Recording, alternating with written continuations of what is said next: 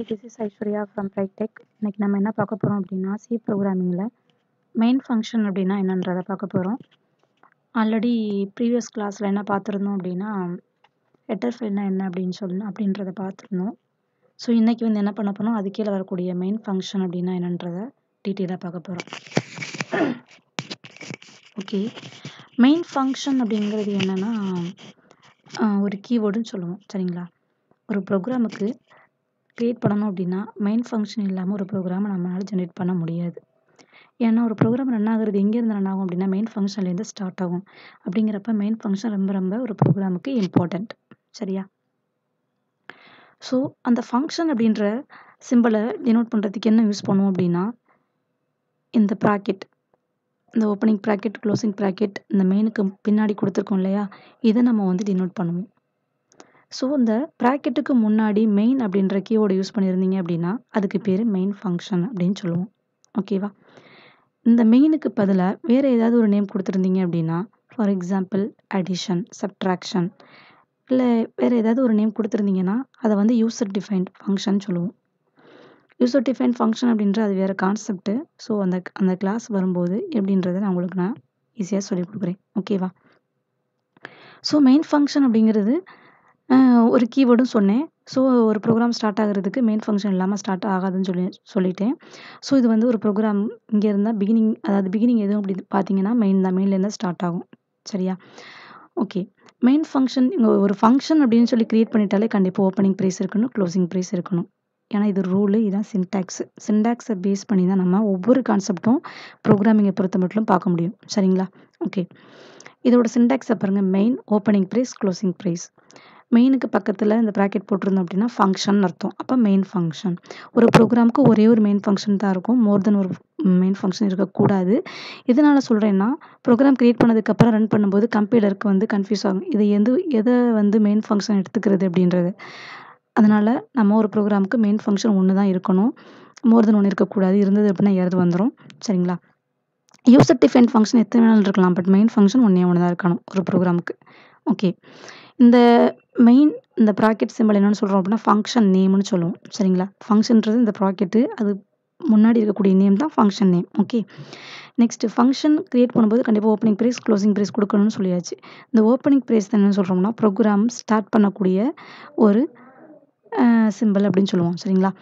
Opening price போட்டிங்கன்னா கண்டிப்பாக என்ன இருக்கணும் அப்படின்னா க்ளோசிங் ப்ரைஸ் கம்பல்சரி போட்டிருக்கணும்.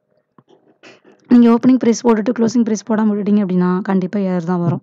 ஓகேவா? இது ரூலு, இது சின்டாக்ஸை பேஸ் பண்ணி தான் பார்க்கணும்.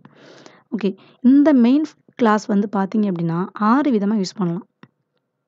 நம்ம ப்ரோக்ராமுக்கு ஏற்ற மாதிரி நம்ம அந்த 6 விதமாக அந்த மெயின் ஃபங்க்ஷனை யூஸ் பண்ணிக்கலாம். ரொம்ப பெருசாலாம் ஒன்றும் கிடையாது, சிம்பிள் தான். சொல்லும்போது ஈஸியாக புரிஞ்சுக்கிட்டிங்கன்னா ரொம்ப ஈஸி. சரிங்களா? ஓகே, ஃபஸ்ட்டு பாருங்கள். மெயின் ஃபங்க்ஷன் அப்படின்றத மட்டும் தான் கொடுத்துருக்கேன். ஓகேவா? Indicates that the function has no arguments. Arguments அப்படின்னா ஒன்றும் கிடையாது. இந்த ப்ராக்கெட்டுக்கு உள்ள ஏதாவது நீங்கள் வேரியபிளோ வேல்யூவோ நீங்கள் பாஸ் பண்ணீங்க அப்படின்னா அதுக்கு பேர் ஆர்குமெண்ட்னு சொல்லுவோம். ஸோ வேரியபிள்னா என்ன அப்படின்றதெல்லாம் அடுத்த கிளாஸில் சொல்கிறேன். இப்போ வாட் அப்படின்றது மட்டும் என்னன்றதை மட்டும் நீங்கள் தெரிஞ்சுக்கிட்டிங்கன்னா போதும். சரியா? ஸ்டெப் பை ஸ்டெப்பாக தான் ஒன்று தான் பார்க்க முடியும். ஓகேவா? ஸோ இந்த ப்ராக்கெட்டுக்குள்ளே ஏதாவது ஒரு ஆர்குமெண்ட்டை நான் பாஸ் பண்ணியிருந்தேன் அப்படின்னா அது ஆர்குமெண்ட்னு சொல்லுவோம். இங்கே எதுவுமே நான் பாஸ் பண்ணலை, எம்டியாக இருக்குல்ல, அதனால் அது என்ன சொல்லுது அப்படின்னா indicate that the function has no ஆர்குமெண்ட்ஸில் எதுவுமே ஆர்குமெண்ட் பாஸ் பண்ணலை அப்படின்னு அர்த்தம். மெயின் ஃபங்க்ஷன்ஸ் ஆர்குமெண்ட் இல்லாமையும் என்ன பண்ணிக்கலாம், நம்ம வந்து ஒரு ப்ரோக்ராமுக்கு கிரியேட் பண்ணிக்கலாம். இது ஃபஸ்ட்டு மெத்தட். அடுத்து பாருங்கள். ஆனால் மெயின் ஃபங்க்ஷனுக்கு முன்னாடி எதுவுமே நான் டினோட் பண்ணலை, என்ன டைப்புமே நான் கொடுக்கல. சரிங்களா? எந்த டைப்புமே கொடுக்காம நான் ஒரு ப்ரோக்ராம் கிரியேட் பண்ணேன் அப்படின்னா அது டிஃபால்ட்டாக இன்டிஜர்னு எடுத்துக்கும். தட் மீன்ஸ் இன்ட்னு எடுத்துக்கும். ஓகேவா? அதுதான் அடுத்த மெயின் ஃபங்க்ஷனில் தான் அதை சொல்லியிருக்காங்க பாருங்கள். Int main indicates that the function should return integer values. நீங்கள் மெயின் ஃபங்க்ஷனுக்கு முன்னாடி இன்டிஜர் கொடுத்துருந்தீங்க அப்படின்னா கண்டிப்பாக வேல்யூவை ரிட்டர்ன் பண்ணணும் எங்கே, ப்ரோக்ராமோட எண்டில். சரிங்களா? மெயின் ஃபங்க்ஷனுக்கு முன்னாடி இன்டிஜர்னு கொடுத்தீங்கன்னா வேல்யூவை கண்டிப்பாக ரிட்டர்ன் பண்ணணும். என்ன பர்பஸ்க்காக வேல்யூவை ரிட்டர்ன் பண்ணணும் அப்படின்னா நம்ம கொடுத்துருக்க ப்ரோக்ராம் கரெக்டாக இருக்கா, கரெக்டான அவுட்புட்டு தான் எனக்கு வரணும், அதில் எந்த விதமான எனக்கு எதுவும் இருக்கக்கூடாது. அதை இண்டிகேட் பண்ணுறதுக்காக தான் வேல்யூவை ரிட்டர்ன் பண்ணுறோம், வேறு எதுக்காகவும் கிடையாது. சரிங்களா? ரிட்டர்ன் பண்ணுறதுல நிறையா இருக்குது. ரிட்டர்ன் 0, ரிட்டர்ன் 1, ரிட்டர்ன் -1, எக்கச்சக்கமாக இருக்குது.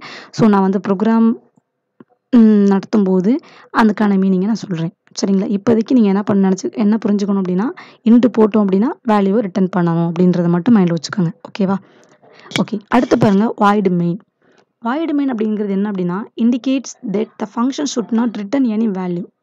அதாவது மெயின் ஃபங்க்ஷனுக்கு முன்னாடி வாய்டு டினோட் பண்ணியிருந்தோம் அப்படின்னா எந்த வேல்யூமே ரிட்டர்ன் பண்ணாதுன்னு அர்த்தம். தட் மீன்ஸ் வாய்ட் மீன்ஸ் எம்டின்னு சொல்லுவோம். சரிங்களா?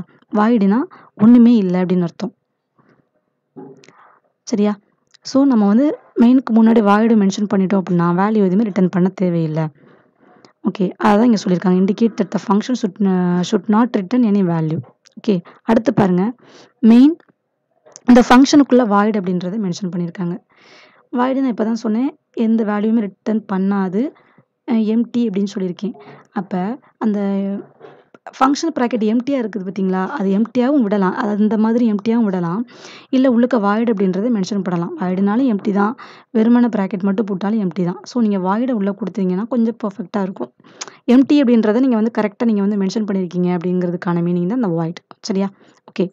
Same as main. அதாவது மெயின் ஃபங்க்ஷன் அதுக்கு ஈக்குவலான ஒரு மெத்தடு தான் மெயின் உள்ள ப்ராக்கெட்டுக்குள்ளே வாய்டு கொடுத்துருக்குது அப்படின்னு சொல்லியிருக்காங்க. சரிங்களா?